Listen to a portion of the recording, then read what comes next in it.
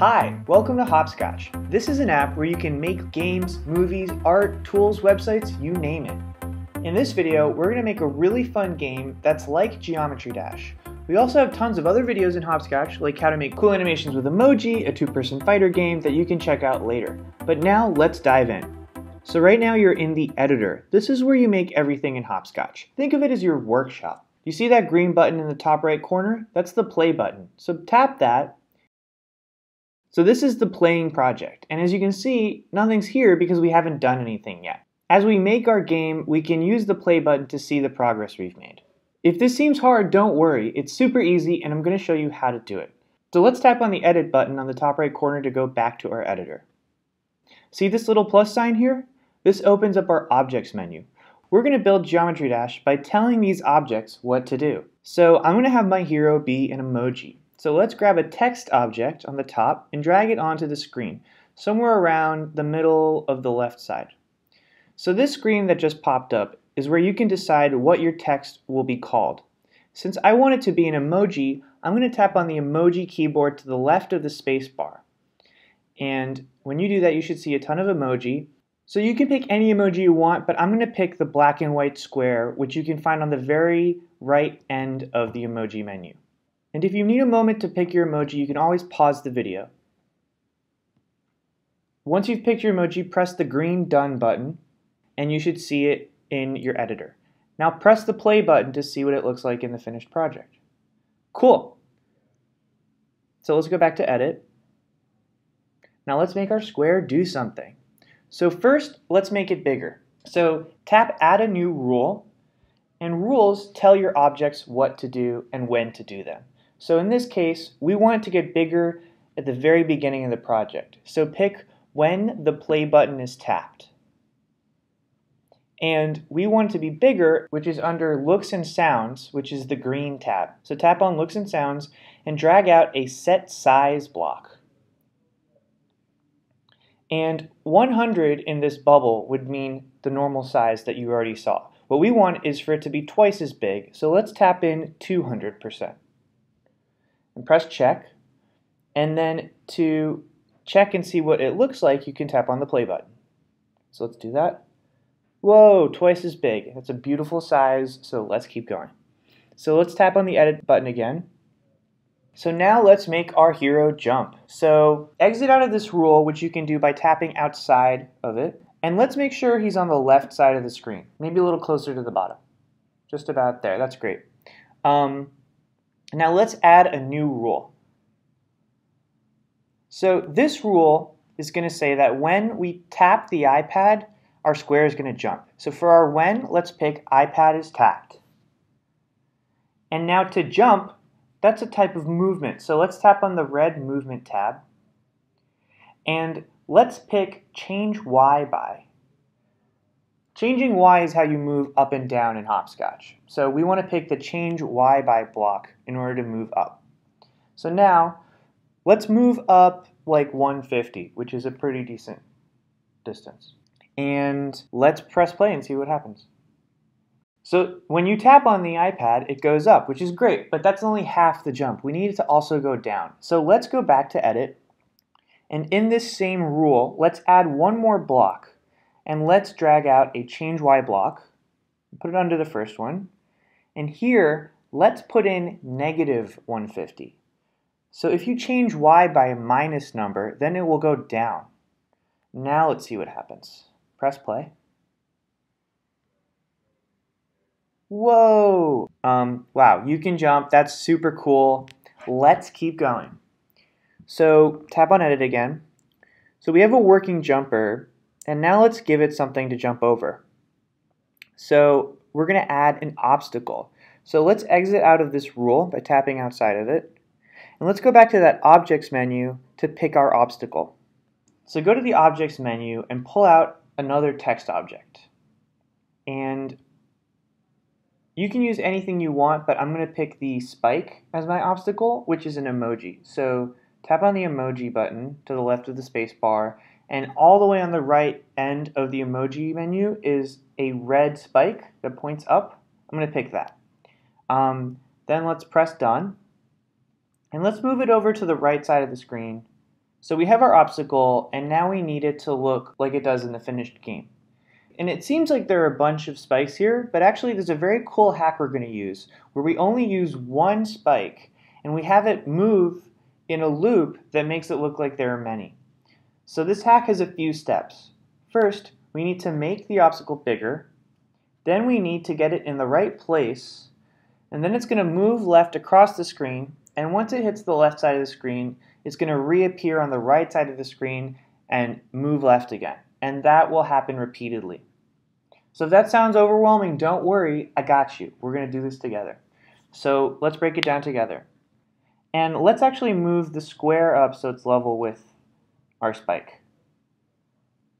Great, let's play the game and see what happens. Okay, so the square is really big, but the spike's not. So let's make the spike bigger. So go back to Edit, and let's add a new rule. So just like the square, we're going to pick when the play button is tapped. And this rule is going to make the spike bigger, which is under Looks and Sounds. So go down to the green tab and tap Looks and Sounds, and then drag out a Set Size block. And let's set the size to 200. Press check, and let's play, see what it looks like. Okay, that's the sort of spike I'm talking about. So now let's have it start at the right side of the screen. So let's go back to Edit. So to set something to a specific position, we're going to use a Set Position block, which you can find under the red Movement tab, which is above the green Looks and Sounds tab. So open that up and look for a Set Position block. If you don't see it, you might have to tap More in your movement menu. There we go, Set Position. And now you see two bubbles. In Hopscotch, we tell our objects where to go by using X and Y axes. The X axis goes from left, which is 0, all the way to the right, which is 1024. The Y axis goes from the bottom of your iPad, Y equals 0, all the way to the top. At any moment, you can describe where an object is by saying its X and Y position. So let's set our spike to be on the right end of the screen at the same height as the square. So pick X equals 1024, and then Y, so tap on the Y bubble to pick its height, and you might have to guess a couple times, but let's try 400, and let's see what that looks like. If your square isn't lined up with the triangle, you might have to change that Y coordinate. Or you might want to move your square up to where the triangle is. So now let's make our spike move left across the screen. So go back to Edit, and here let's drag out a Change X By block and put it under the Set Position. And let's change by -1024. Cool, and let's see what that looks like.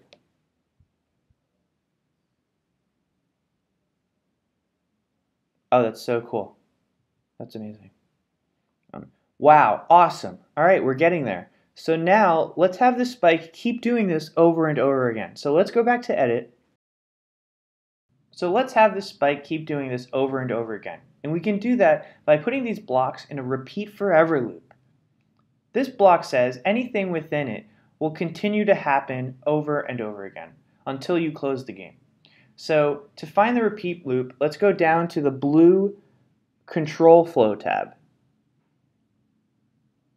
I'm going to open that up and drag out a repeat forever loop. And let's drag the Set Position and Change X By blocks into the repeat forever loop in that order. So make sure this is the order your blocks are in. So now this says that this will happen, and then it will happen again, and then it will happen again, on and on until you stop playing. So let's see if that happens. Oh my god, cool, we got it working. Okay, so this is super fun, but it's a little boring because we know exactly when the spike will come. It's always at the same time. So let's make it a little more tricky by having the spike come at a little more random, unpredictable times. So the way we're going to do that is that once the spike hits the left edge of the screen, we're going to have it wait a random amount of time. Then you won't really know when the next spike is coming, and that'll keep you on your toes. So let's go back to Edit. Now go to the Control Flow tab and you should see a block called Weight. So let's drag that out so it's under everything. Inside the repeat loop though, but under change x by. And let's tap on that bubble that you see 500 and let's put in a random block, which should be under your number keypad. Cool. So this picks a range of numbers that you might be weighting by. So let's make that range anywhere from 0 to 1000. So tap 0 for the first bubble, type 0, then tap on the second bubble and pick 1000. And this just means 1 second. It's 1000 milliseconds. And press check and let's play. Nice. Okay, so this is cool, but there seems to be a problem. Once the spike gets to the left edge of the screen, it just hangs out there, and we don't want that to happen. Instead, once that spike gets to the left edge of the screen, we should have it disappear and not reappear until it's on the right edge of the screen. So let's go back to Edit, and let's go up to the green Looks and Sounds tab, and you should find a block called Set Invisibility. Let's drag that right above the weight block. And let's set it to 100, which means fully invisible. Now let's see what happens. Cool, it's gone. Except it never comes back. Do you know why? Because we never set it back to 0% invisible. So we're going to have to do that now. So go back to Edit and drag out another Set Invisibility block and drag it above the change x by. And here set it to 0. So this means when the loop goes again, it will become visible again after it's been set to the right side of the screen. Pause here and make sure that your code is in the same order as mine. That's really important. And if it is, then let's play.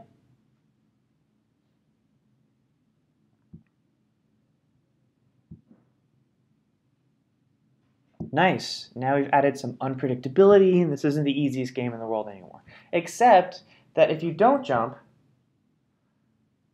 then nothing happens, and that's a problem. So we need to add a collision rule. So let's go back to Edit. So let's add a rule where when the square bumps the spike, it explodes and the game is over. So to do that, let's exit out of this rule. And let's tap on the square or your hero, and let's give it a new rule. So tap Add a New Rule, and here our when is going to be different. It's going to be when the square bumps the spike. So you want to tap More in the When's menu, and you want to look for blank bumps blank.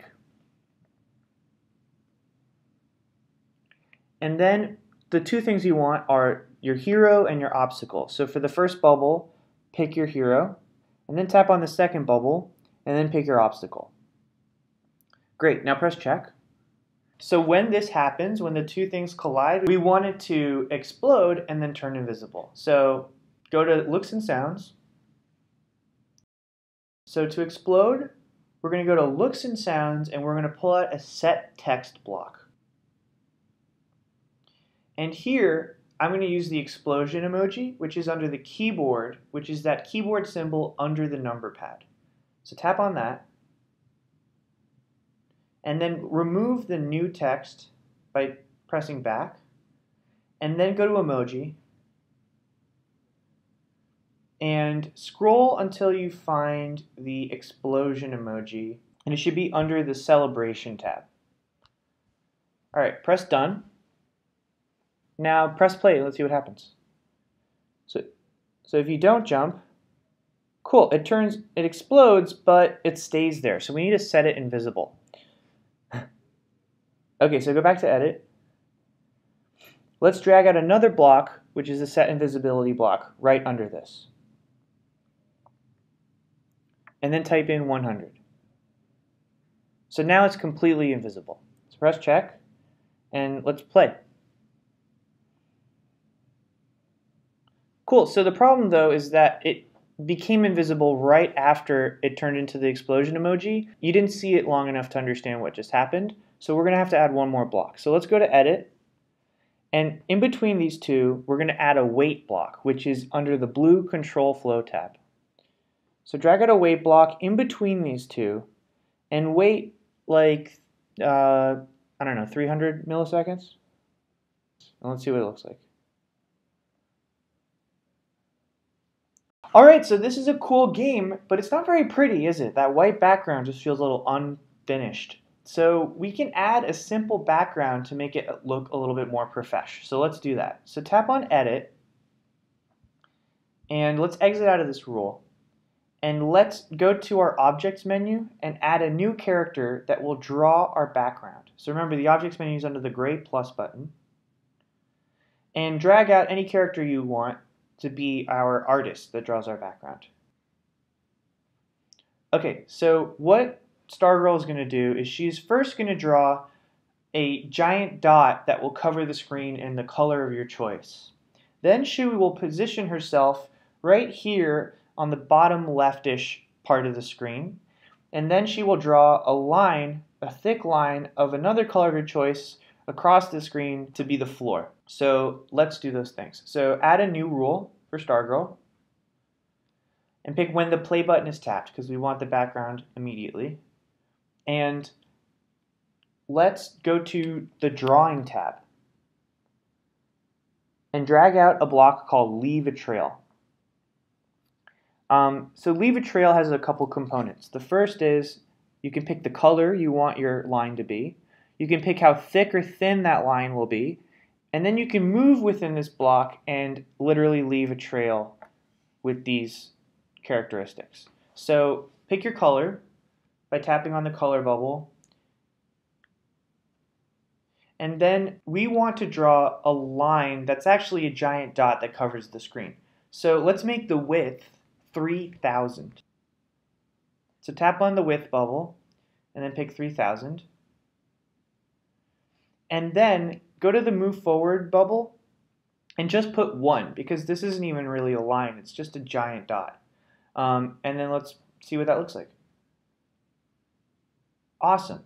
Okay, so I definitely don't want Stargirl in the game, so let's make her invisible. So go to Edit and go down to the Looks and Sounds tab, the green tab, drag out a Set Invisibility and drag it above all of this. And let's set it to 100 to be completely invisible. And now, after she drew that background, we want her to be on the left side of the screen, near the bottom, and to draw another line across the screen. Let's go to our red movement tab, and let's drag out a set position. And let's drag it under the Leave a Trail. And let's set it to the left kind of lower. So the first bubble for X, let's put 0. And for the second bubble, tap on the second bubble, let's pick 200, which is already what it is. And then press check. And then let's leave our final trail. So go down to the Leave a Trail. Let's drag out a Leave a Trail block under this. So pick the color you want your floor to be. Great, and then let's make the width 400. And then let's move forward, which is the length of the line, 1024, which is the length of the screen. So tap on the Move Forward button, bubble, and then type in 1024. Press check, and let's see what it looks like. Cool. Okay, so we don't want that floor to be drawn so slowly, so let's go back to Edit. Oh, so let's go to the Movement tab, and let's drag out a Set Speed block and drag it above everything. And let's set it to 9000. And this way it'll draw the line really quickly. So press check, and let's see what happens. Cool. Awesome, you just coded your very first game. This is huge. From here, there are a million different directions you can take your project. Check out the community to see some examples of other people's games. You can search Geometry Dash to see them. Now you can publish your project to the community for kids around the world to see, remix, and comment on. And you can always download it again to keep working on it and make new versions. Congrats on being a baller and have fun.